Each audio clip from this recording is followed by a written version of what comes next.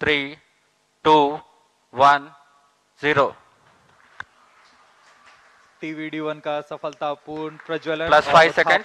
प्रथम प्रमोचन मंच से Here we have a textbook liftoff of Plus 10 TVD1, a seconds. major milestone towards ISRO's Gaganyaan. ISRO अध्यक्ष Shri S Somnath. ISRO has achieved a successful test vehicle flight and has moved a step closer to the prestigious Gaganyaan mission. To announce the successful accomplishment of the TVD1 mission,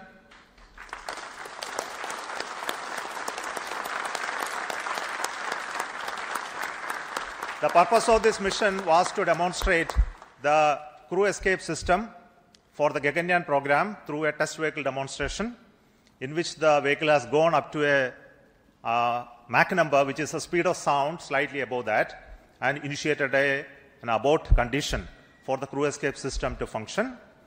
The crew escape system took the crew module away from the vehicle, and subsequent operations of the crew module separation from the crew escape system, all the parachutes opening, and touched down in the sea at the required velocity has been very well accomplished, and we have got confirmation of the data of all of this.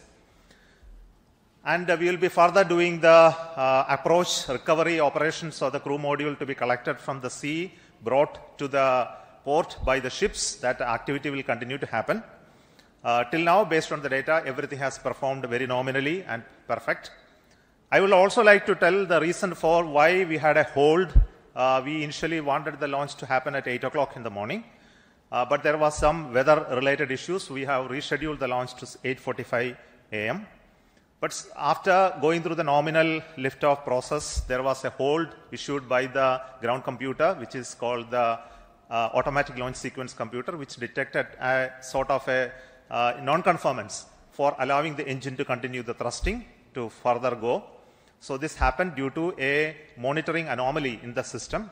So we could identify it very, very fast and correct it. And to make the stage ready, it took some time to refill the gases. And that once that has been completed, we went through the proper automatic launch sequence which checked the entire health of the vehicle.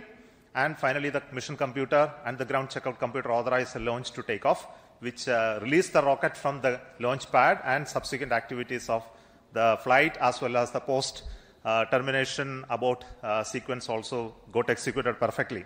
So I'm very happy that our team could understand in case of any anomaly how to rectify and come back fast.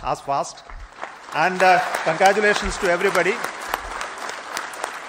This is a big training for the entire team here to prepare for the Gaganyaan program. I'm very happy that launch could take place today within the allocated launch window. And we will come back with more analysis and data of this mission on recovery of the crew module, which is happening now.